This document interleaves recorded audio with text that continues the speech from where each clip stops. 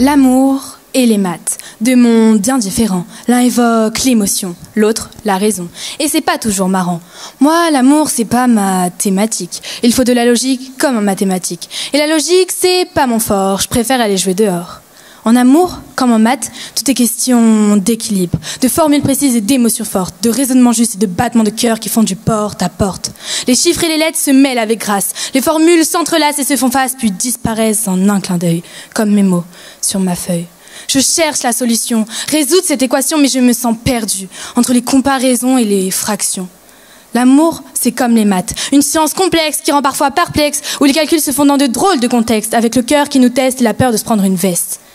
Moi, quand je suis amoureuse, je suis genre grave heureuse. J'oublie mes habitudes de dormeuse. Je me lève super tôt, à 6h45, fini le dodo. Je pars à l'heure juste pour le voir, pas pour ne pas être en retard. Je fais un véritable défilé pour choisir la tenue que je vais porter. Je passe 1 heure dans la salle de bain pour au final ressembler à rien. Ah, tu resteras X, ce bel inconnu d'une équation que je n'ai pas encore résolue.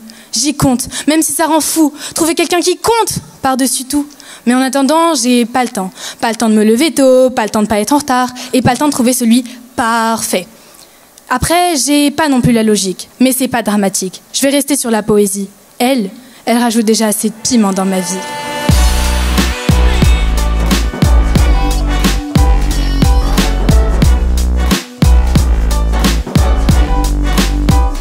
Franchement, aux entraînements, on me disait qu'on voyait toujours la même chose, que mes textes ils se ressemblaient tous et que comment je le faisais, déjà j'articulais pas. Et là, franchement, j'ai trouvé que j'exagérais sur les mots et donc moi j'ai bien aimé ma prestation.